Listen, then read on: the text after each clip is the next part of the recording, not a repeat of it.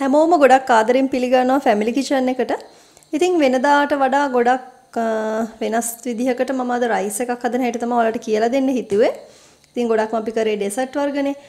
ඉතින් අද අපි බලමු රසකාරක කිසිම දෙයක් දාගන්න නැතුව ගෙදරදී ඉක්මනින් අපි chicken fried rice එකක් හදාගන්නේ කොහොමද කියලා. ඔන්න ඔයාලට පුළුවන් මගේ ෆැමිලි කිචන් YouTube channel එකත් එක්ක එකතු වෙන්න. ඉතින් channel එක subscribe කරන්න. ළඟම තියෙන bell icon එකකුත් click කරන්න.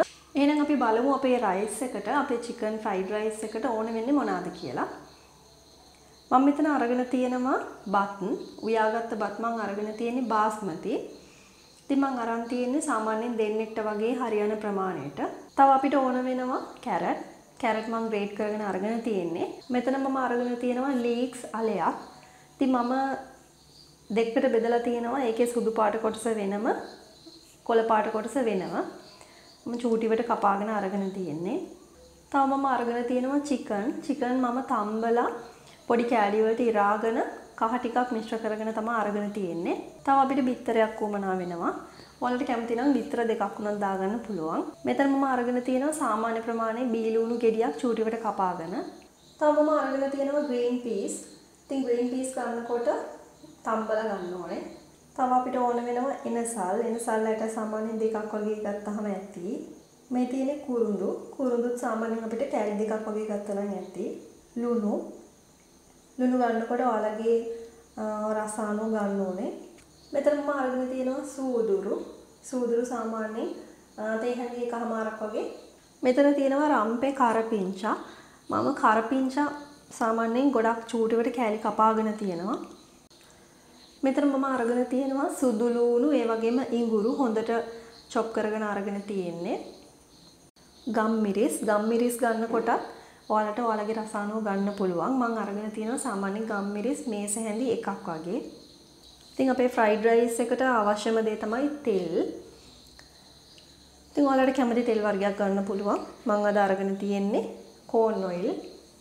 ඉතින් ඔයාලට ඔයාලගේ රයිස් එක හැදුවට පස්සේ ඔයාලට ඩෙකොරේට් කරගන්න අවශ්‍ය ඕන දෙයක් ගන්න පුළුවන්. කැෂු නට්, ඒ වගේම ආමන්ඩ්, කැමති නට් වර්ගයක්, ප්ලම්ස් ඒ වගේ කැමති දෙයක් ගන්න පුළුවන්. ඉතින් මම මේ වගේ ප්ලම්ස් චුට්ටක් අරගත්තා. ඉතින් දැන් අපිට තියෙන්නේ අපේ රයිස් එක හදාගන්න. හරි. එහෙනම් අපි අපේ රයිස් එක හදාගමු. ඉතින් ඉස්සෙල්ලාම ඔයාලා මේ වගේ මොකක් හරි pan එකක් ගන්න ඕනේ රයිස් එක හදාගන්න පුළුවන් එකක්. ඉතින් මම අද මේ වගේ non stick එකක් ගත්තේ. මේ වගේ තෙල් චුට්ටක් අපි දාලා ඉස්සෙල්ලාම කරගන්න ඕනේ බිත්තරේ බැදලා අයින් කරගන්න ඕනේ.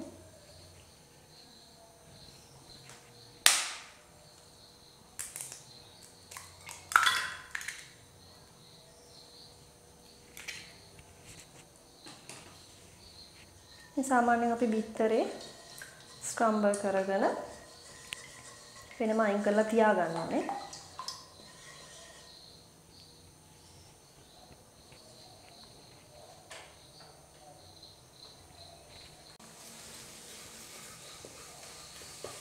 මේ ගානට වගේ බිත්තරේ තැම්බීගෙන එනකොට ඔයාලට පුළුවන් කෑලි වලට වෙන් කරගන්න.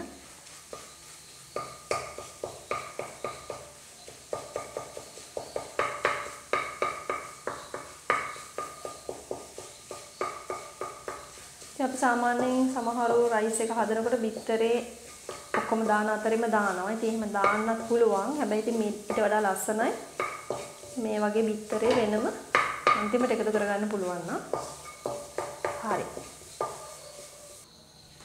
හරි. අපි බිත්තරේ fry කරගෙන ස්ක්‍රම්බල් කරගෙන අයින් කරගත්තා.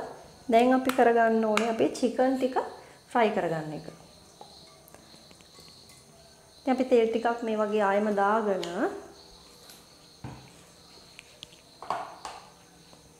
ඒ ටික චුට්ටක් රත් වෙන්න අරින්න ඕනේ.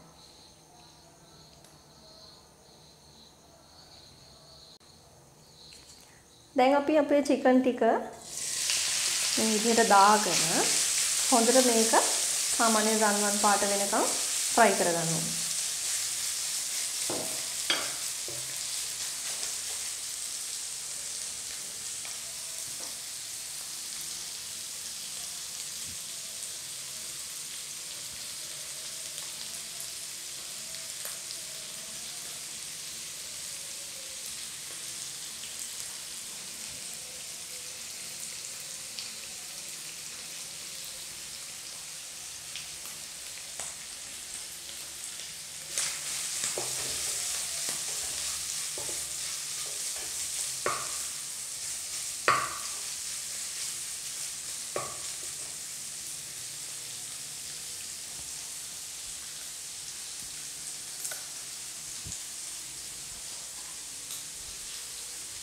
ඉතින් අපිට පුළුවන් සාමාන්‍යයෙන් මේක චුට්ටක් ඉක්මනට ෆ්‍රයි කරගන්න ලිඩ් එකකින් ටිකක් කවර් කරලා තිබ්බන්න. ඔයාලට දැන් පේනවා ඇති චිකන් ටික සාමාන්‍යයෙන් බෙදලා තියෙනවා. ඉතින් මීට වඩා තව ටිකක් තදට රන්වන් පාටට බෙදෙනවා නම් රසයි ඒ වගේම අපේ රයිස් එක ටිකක් ලස්සනයි. ඒ නිසා මම තව ටිකක් මේක බෙද ගන්නවා.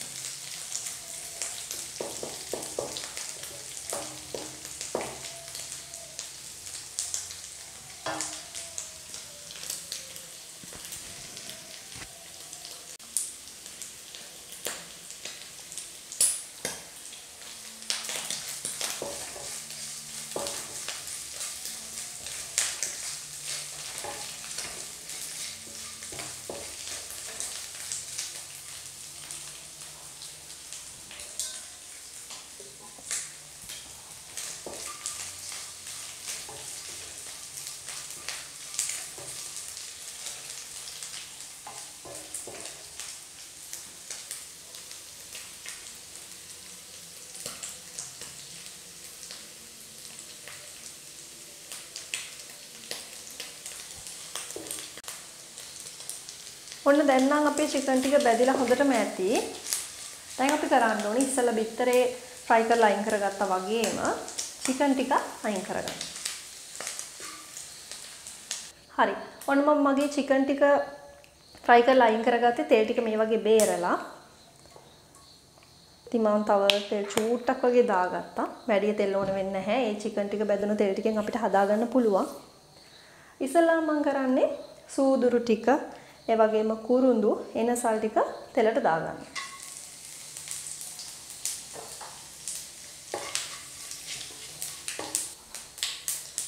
ඒ ටික මේ වගේ ටිකක් ෆ්‍රයි වෙනකොට අපිට පුළුවන් සුදු ලුණු ඉඟුරු පේස්ට් එක දාගන්න. ඉතින් අපි මම අද හදාගන්නේ රසකාරක කිසිම දෙයක් දාගන්න නැතුව ගෙදර අපිට රසට රයිස් එකක් හදාගන්න විදිහ. ඉතින් එහෙම හදා ගන්නවා නම් අනිවාර්යෙන්ම මේ දේවල් හොඳට එකතු කරගන්න ඕනේ. එහෙම නැත්නම් අපේ රයිස් එක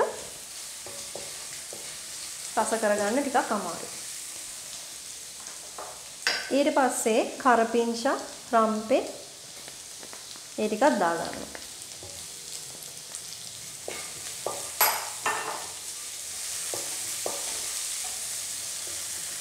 වැඩි වෙලා ගන්න නැතුව අපි බීලුණු ටිකක් දාගමු.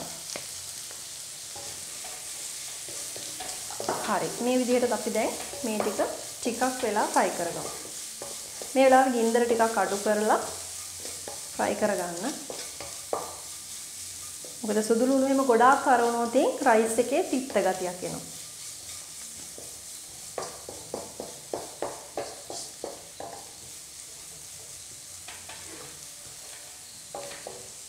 හරි. මේ වෙලාවේ ඔයාලට දැනේ හොඳ සුවඳක්. මොකද සුදු ලුණු එඟුරු දානවා නම් අනිවාර්යෙන්ම රයිස් එක හොඳට සුවඳක් එනවා. මතක තියාගන්න හොඳට සුදු ලුණු ගන්නකොට සුදු ලුණු ඉඟුරු ගන්නකොට හොඳට තලන්න ඕනේ. කෑලි කපලා දාන්න එපා. අනිවාර්යෙන්ම හොඳට තවලා දාන්න.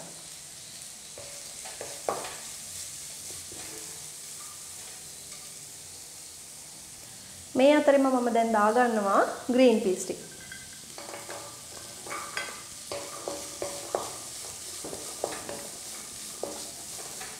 සමහරු රයිස් එක හදලා ඉවරුණාම අන්තිමට ග්‍රීන් පීස් දානවා. හැබැයි මම අද මේ විදිහට චුට්ටක් ෆ්‍රයි වෙන්නත් එක්ක ග්‍රීන් පීස් ටික දාගත්තා. හරි. ඒ ටික අපි ටිකක් හොඳට ෆ්‍රයි කරගමු. ඉතින් ඒ ටික ෆ්‍රයි වෙන අතරේ අපිට පුළුවන් ලුණු ටිකක් එකතු කරගන්න. ඔයාලගේ රස අනුව ලුණු එකතු කරගන්න. හරි. දැන් ආයෙම මේ විදිහට පොඩ්ඩක් මේක මික්ස් කරගමු. දැන් මම එකතු කරගන්නේ ගම්මිරිස්. පොඩි අය වගේ කන්න ඉන්නවා නම් වැඩි ගම්මිරිස් දාගන්නත් එපා. හරි. ඊට පස්සේ මම දාගන්නවා උයාගත්ත බත් ටික. බත් දාගන්නකොට අනිවාර්යෙන් මේ වගේ ටික ටික එකතු කරගන්න. මොකද ෆ්‍රයිඩ් රයිස් එකක් වුණාම අනිවාර්යෙන්ම හොඳට රයිස් එකත් ෆ්‍රයි වෙන්න ඕනේ. මොකද අපේ රයිස් ටික ෆ්‍රයි වෙන තරමට තමයි ඒකේ රහ හොඳටම දැනෙන්නේ. මොකද බත් සාමාන්‍යයෙන් ගුලි වගේ ඒකට ඇලිලා තියෙනකොට ඒක රසත් නැහැනේ. ඒ නිසා මේ වගේ ටික ටික දාලා ෆ්‍රයි කරගන්න.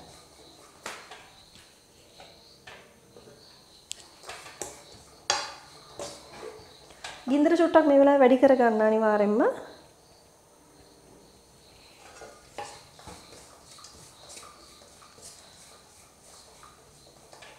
හරි මම තව රයිස් ටිකක් දානවා.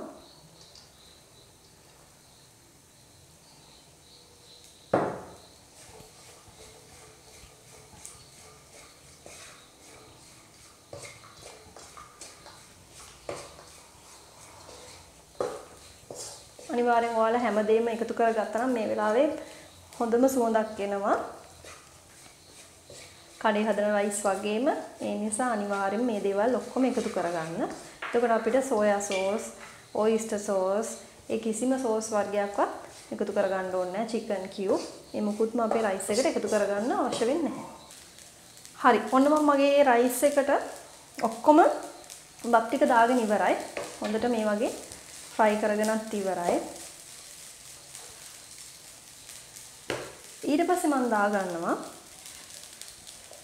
අපි කපලා තියාගත්ත ලීක්ස් සුදු පාට ටික.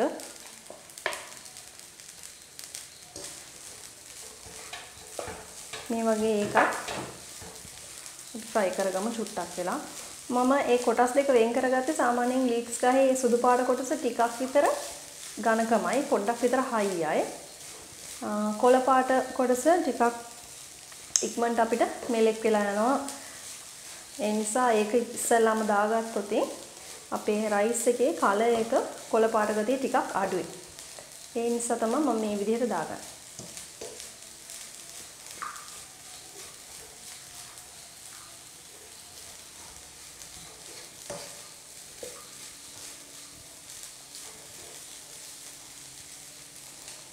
හරි. ඊට පස්සේ මම දාගන්නවා කැරට් ටික. කැරට් දාගත්තාම ගොඩක් රයිස් එක ලස්සනයි.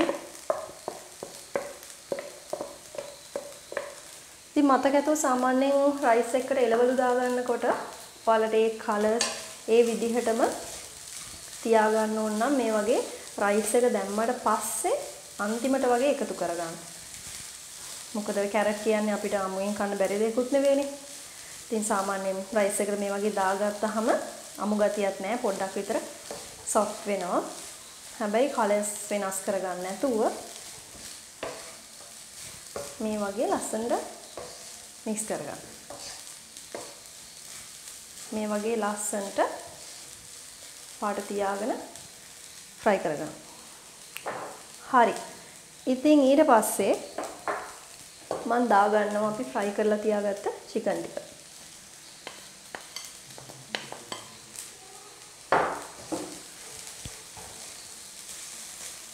ඉතින් දැන් නම් බය වෙන්න දෙයක් නැහැ. චිකන් ටික ගොඩක් ෆ්‍රයි වෙන්න ඕනේ නැහැනේ.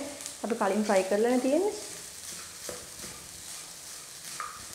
ඉතින් මේ හැමදේම දාන අතරේ අපේ රයිස් එක අපිට ඕන තරමට ෆ්‍රයි වෙනවා. ඒ නිසා හොඳට යට ටික උඩට අරගෙන හොඳට මික්ස් කරගන්න.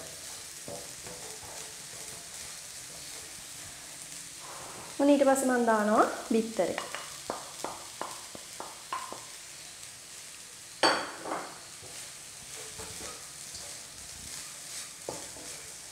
බිත්තරේ දාලා මේ වගේ හොඳට මික්ස් කරගන්න. අන්තිමටම අපි දානවා කපාගෙන තියාගත්ත කොළ පාට ලීක්ස් ටික. මේ වෙලාවේ ඔයාලා අනිවාර්යයෙන්ම ගින්දර ඕෆ් කරගන්න.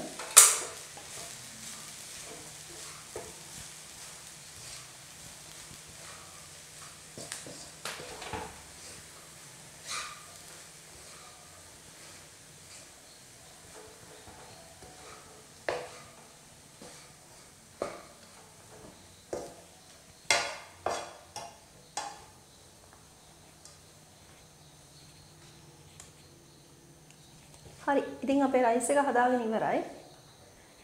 ඔයාලට දැන් පුළුවන් කැමති නම් අවශ්‍ය නම් ප්ලම්ස් ඒ වගේ කැමති දෙයක් දාගන්න පුළුවන්.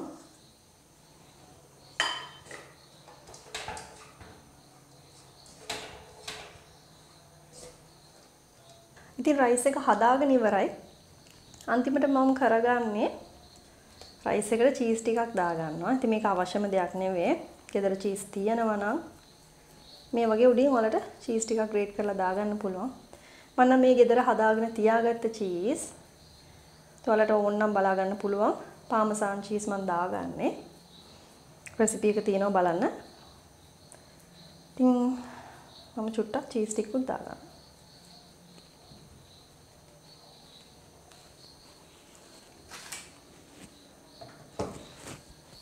හරි. මේ වගේ ආයම පොඩ්ඩක් ඒකත් අපි මික්ස් කරගමු.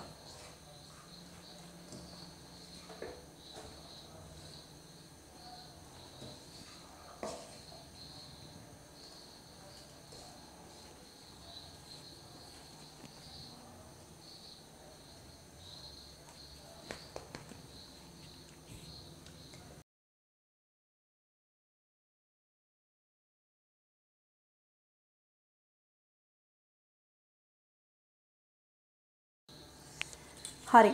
ඔන්න තියෙනවා අපේ හදාගත්ත chicken fried rice එක. ඉතින් අපි රසකාරක දාන්න නැතුව හදාගත්තේ. ඉතින් ඔයාලට පුළුවන් අනිවාර්යයෙන්ම මේ රෙසිපි එක try කරලා බලන්න.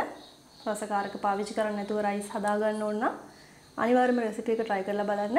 ඉතින් තවත් අපි මේ වගේම රසවත් වීඩියෝ එකකින් ඊළඟ දවසෙත් හම්බෙමු.